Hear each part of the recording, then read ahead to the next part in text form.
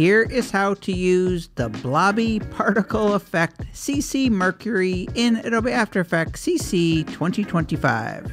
Turn your layers into animated blobs like lava lamp goo or liquid chrome. You can also create fire using the CC Mercury Effect.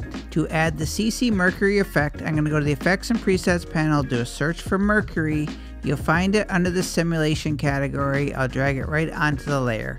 If you tap the spacebar, you'll see right away it gets this really cool blobby animation effect. I highly encourage you to just explore and play around with the different properties, but an easy way to animate this, I'll bring the CTI to the beginning, click the stopwatch for Blob Birth Size, move the CTI forward in time, and just increase that until I see the entire image. I'll add some text to background, and that is the very cool and unique CC Mercury in Adobe After Effects CC 2025. My name is Mike Murphy. Cheers.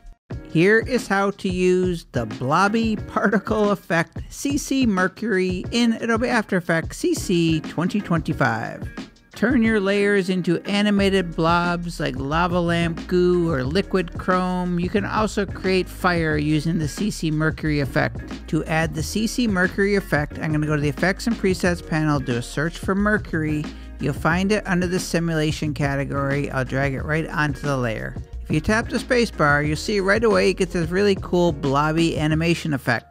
I highly encourage you to just explore and play around with the different properties, but an easy way to animate this, I'll bring the CTI to the beginning, click the stopwatch for Blob Birth Size, move the CTI forward in time, and just increase that until I see the entire image. I'll add some text to background, and that is the very cool and unique CC Mercury in Adobe After Effects CC 2025. My name is Mike Murphy. Cheers.